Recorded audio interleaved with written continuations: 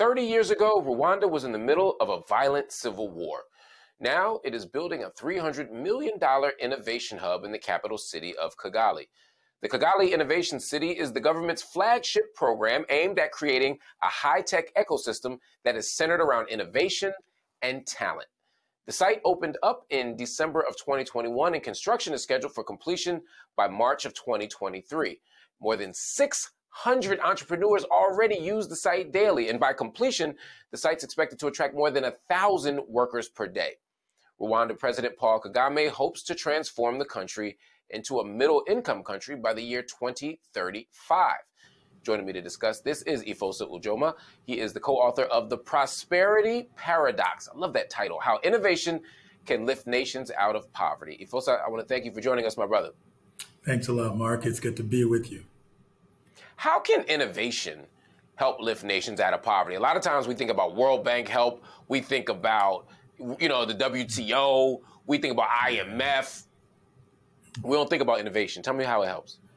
Well, innovation is at the core of development. And one of the struggles innovation has is it's not as, you can't quite touch it like a law or a policy, an institution or infrastructure. You can see all those things, but innovation is actually what drives these things. But what do I mean by innovation, Mark? Well, innovation, the innovations that help nations prosper are really products and services that are made simple so many other people can afford them. If you think about Africa as an example, over the past 20 years, we've seen the proliferation of this device, the mobile phone. 20 years ago, you go to any country in Africa, people would say, not possible. There's no way. Their infrastructure is bad. Institutions are bad. Corruption's everywhere. Yeah, I literally remember being in sub-Saharan Africa in particular, but all throughout the continent, and hearing that very argument about the incapacity to build cell towers, about the lack of market penetration in terms of people accessing mobile phone. I mean, everything you're saying it's stunning to see. 20 years ago, they said it wasn't possible on that continent. And today we have over 1 billion subscriptions of mobile phones, providing $30 billion worth of tax revenues to governments across the continent, generating about 3 million or so jobs. That's the power of innovation, but it's somewhat invisible. What I often tell people to do is go back to America 150 years ago. We had similar demographics to many countries in Africa. I would even argue worse demographics when you look at child labor, when you look at maternal mortality, infant mortality. One of the things that happened in this country was our ability to democratize access to products and services so many people could afford it. And that created prosperity that we see in America, albeit unequal, but it did lead to the richest country in the world. That's the power of innovation. Well, Paul Kagame, the Rwandan president, of course, says that the kind of prosperity he imagines innovation to be able to produce is the country becoming middle income by the year 2035. Now, that ain't but 12 years from now. To transform Rwanda into a middle income country in 12 years, that's a heck of a trajectory. Is that really feasible? I think it's possible for a couple of reasons. Number one, Rwanda is a small country, geographically speaking and population-wise. Number two, we now live in a world where if you build your digital infrastructure, you can have a lot of workers live, work, and play in Rwanda, but they're serving companies in countries all over the world. And so that's also possible.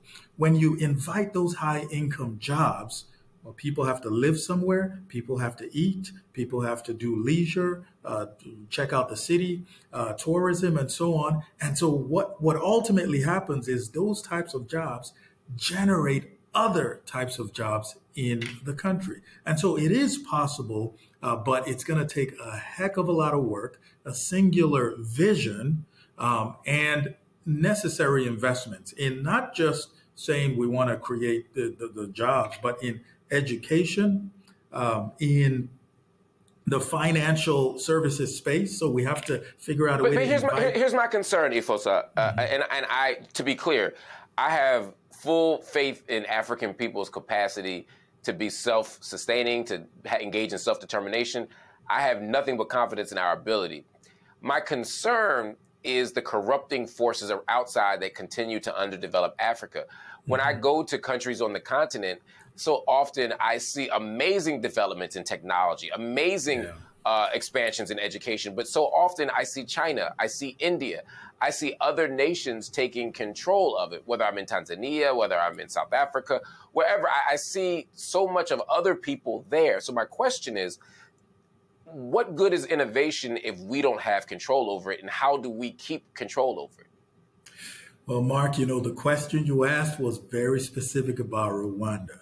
Now, if you look at Rwanda, fair. if you asked about Africa, I'd give a different response.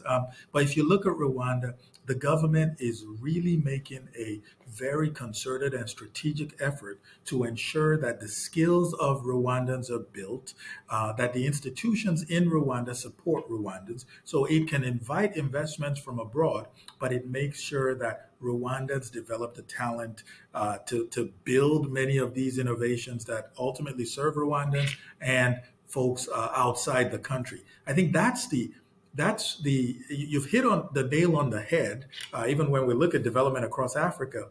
But if you don't figure out a way to skill up your people, then I'm afraid you'll remain poor for the rest of your life.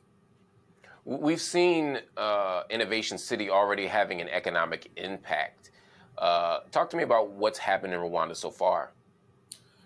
A lot's happened so far. So Norrsken, which is sort of a development type venture capital agency, has built this innovation park in Rwanda to bring in tons of entrepreneurs. You have African Leadership University, which was built and run by Fred Swaniker, who's an African. You have Carnegie Mellon that has decided to build a campus in Kigali there, educating people. You have the Rwanda Coding Academy, which is taking in an influx of young entrepreneurs, teaching them coding skills and helping them find jobs. And you have a very important program called the Mass Service Digitization Program that is spearheaded by the Rwandan government, where they want to digitize all the government services so that the average Rwandan who has access to a phone can get a birth certificate, a marriage license, and register a business and so on. That's incredibly important because when you step back and look at the growth of Silicon Valley, we think, high tech, VC, young, scrappy entrepreneurs. But we forget that it was well, perhaps not the birthplace, but incredibly important as a defense center, right? There was a lot of research for the Navy and radio technology, which ultimately bled into, computing and silicone and so on. And so if Rwanda can figure out a way to get this right, this nice recipe, I think Paul Kagame's dream can come true. I do. Well, we'll certainly have our eyes peeled to see if that happens. Thank you so much for joining me, Efosa. It's a pleasure, as always, to hear your brilliant insights. Thank you, Mark.